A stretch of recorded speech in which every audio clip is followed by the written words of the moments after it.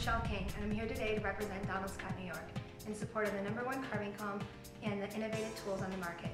The comb, the TDS Twist, the DSX4, and the chopstick. Put a little bit of quick slip in her hair.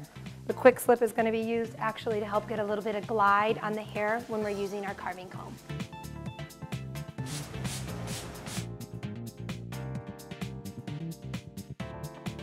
The first tool that I want to start with today is the Paul Mitchell carving comb. The Paul Mitchell carving comb comes in two different models. There's a fine tooth and a wide tooth. The fine tooth model is derived for fine to medium textured hair. The wide tooth is derived for medium to coarse or curly hair. With our haircut, I'm going to prep her hair today using the Avapulli Moisture Mist. Begin the haircut using the traditional carving comb. We're going to start our layering in the back of her head, bringing everything straight out. We're going to create a concave layer using the full cutting side. With the full cutting side, we remove 100% of the hair. We're going to switch our tools and finish up this back section. We started our haircut using the carving comb, and now we're going to switch to the TDS Twist. The TDS Twist is very similar to the carving comb. It has a full open cutting side and it has a channel side.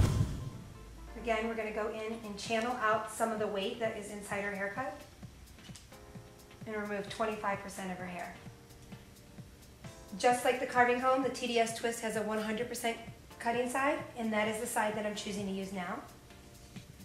Removing her hair, we will have over direction back to her stationary guide so that she'll have triangular sides.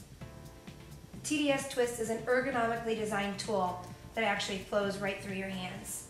It's designed mostly for short hair or men's cutting, but can be used on any texture of hair. The third tool in the Donald Scott family is the DSX4. The DSX4 is a tool that would be used to clean up the nape, the ears, the eyebrows, or any other area that you would be touching skin. And the last tool that I want to introduce you to is the newest tool to the Donald Scott Pro Tools. It's the visionary tool called the chopstick. The chopstick can be used for many of different ways. You can use it for texturizing, cutting, doing disconnected pieces with inside your haircut, and truthfully, whatever your creative mind may be able to bring. Beyond these techniques, your creativity is up to you. I've shown you 3 different ways that you can use your chopstick. Now you get the opportunity to create.